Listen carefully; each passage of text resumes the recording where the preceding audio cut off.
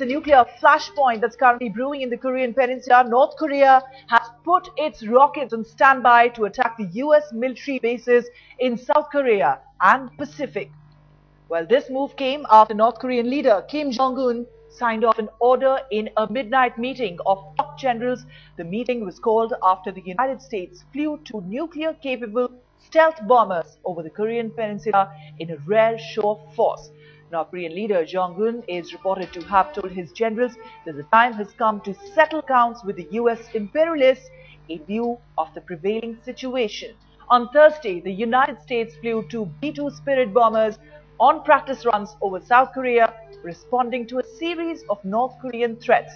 But Washington says that it was not intended to provoke Pyongyang, but also added that they are ready to deal with any eventuality.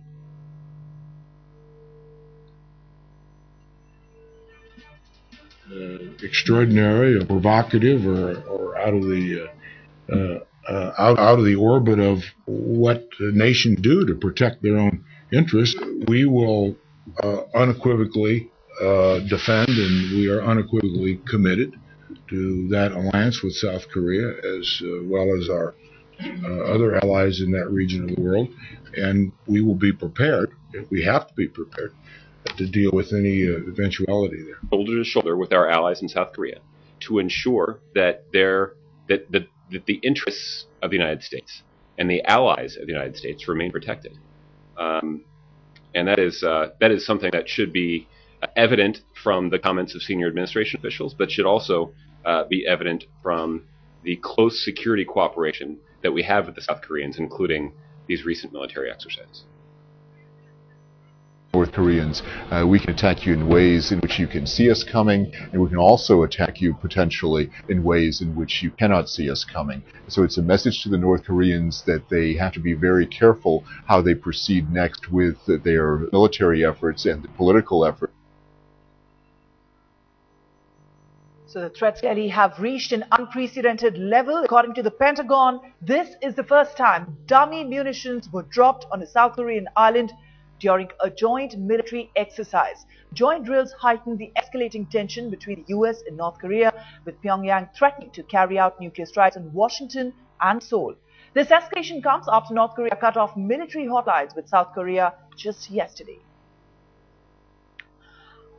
Headlines Today's Strategic Affairs editor Gaurav Sawant is with us on the phone line. Gaurav, we have seen a torrent of threats between North Korea and the US in the past few weeks. How worried should the world be right now? This seriously is the cause of concern. This is a game of brinkmanship between North Korea and the United States of America protecting its ally South Korea. Now, the two B-2 stealth bombers, the Spirit bombers, which carried out a recce run, now that was purely, as America says, a defensive measure over South Korea. But look at the reaction instantly overnight.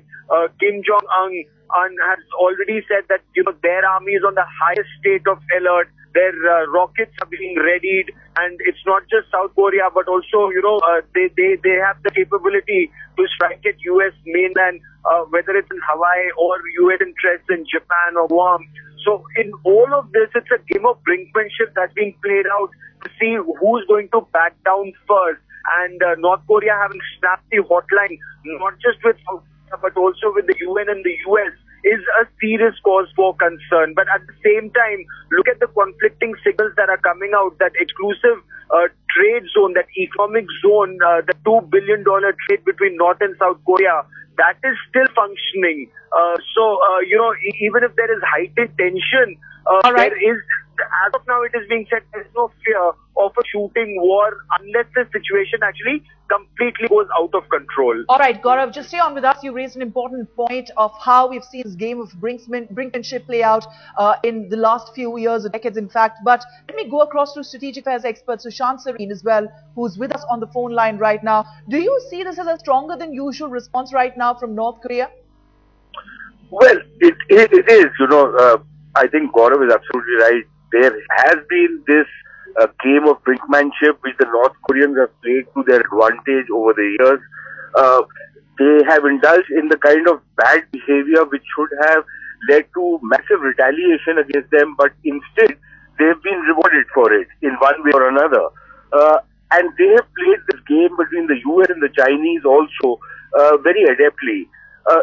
But this time around, they seem to have taken this brinkmanship a notch up and directly threatened nuclear warfare on the Americans.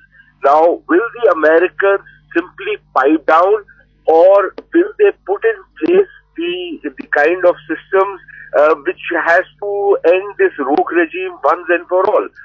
Right. Clearly, North Korea is a danger to international peace, and the sooner we get rid of this regime, the better it will be for the entire globe.